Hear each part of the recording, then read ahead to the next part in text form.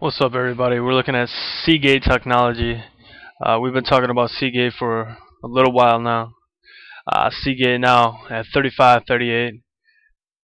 Still looking good. Still moving good. I think most of us bought it below 30. So we already made money.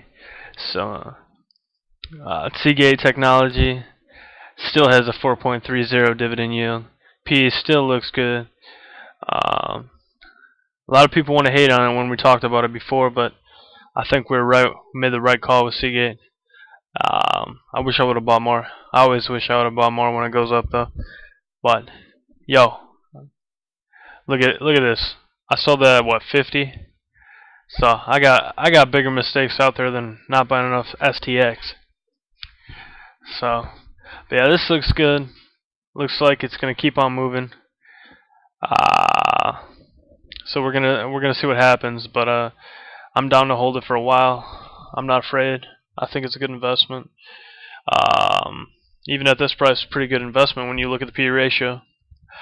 I don't know what the forward PA or forward PE is on it, but we can check that out right now. I probably could see it on there. Trust that shit. Hold on. Alright, STX. Alright, forward PA is a little high, but still not bad. So Seagate technology is good quality product, so I gotta give mad props to that, definitely. So I probably buy a little bit more, but not too much. I don't want to bring up my average. But sometimes you gotta realize when you didn't buy enough, and that's what I'm doing now. So, alright guys.